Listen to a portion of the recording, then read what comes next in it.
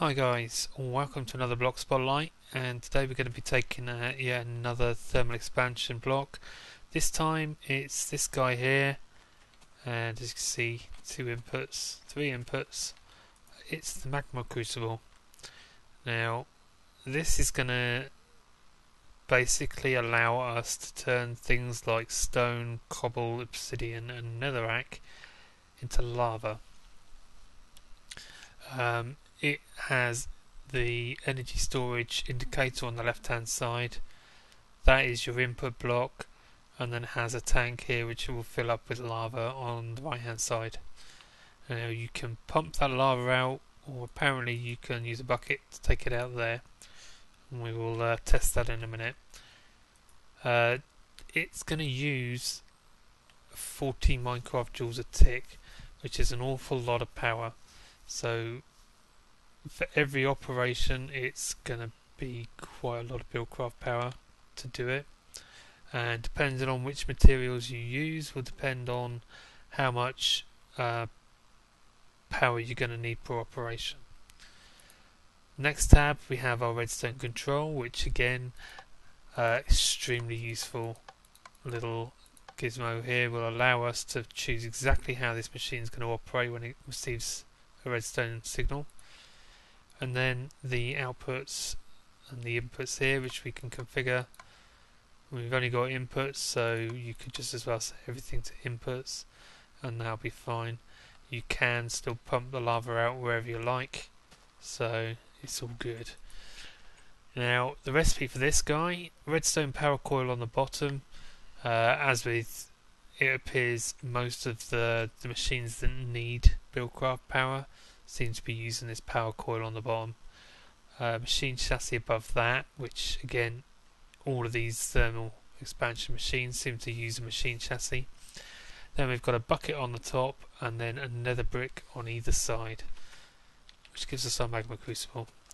Now over here I've been pumping this in some power. I've got two biogas engines on there, so it should be quite full, and we can drop some netherrack in there, and as you can see it's going to gradually process through that and give us a bucket of lava out of each netherrack that we put in. Now let's see if we can. Yep, we can take a lava bucket out of that slot. Very, very nice. I'm interested to see actually whether we can use cans. Let me get some cans and cells. Empty cells is something else that can hold lava in it, and capsules. Oil capsule. No, I want a magical capsule and a refractory capsule. They should both hold lava. We'll see how many of these work, shall we? So cans won't go in there. Empty cells won't go in there. Capsules won't go in there. So the only way you can get this out is with the bucket. So let's grab an empty bucket, show you guys that again. Couple, just so you can see, we take out a whole bucket of lava each time. As I said before though, you can pump it out as well using waterproof pipes, etc. Now if we show you how much power is required for each one of these, as you can see the stone is using a hell of a lot of power. It's pretty much going to drain half of this bar just to produce, or it's even going to drain the whole bar to produce one block of lava. It's effectively, I think they've balanced it so that for every stone that you convert to lava, it's going to cost the same as a bucket of lava in power. So if you were to run a steam engine, it would produce the power to produce the lava that is being used. So not a lot of point for stone and cobble unless you've really got no other option.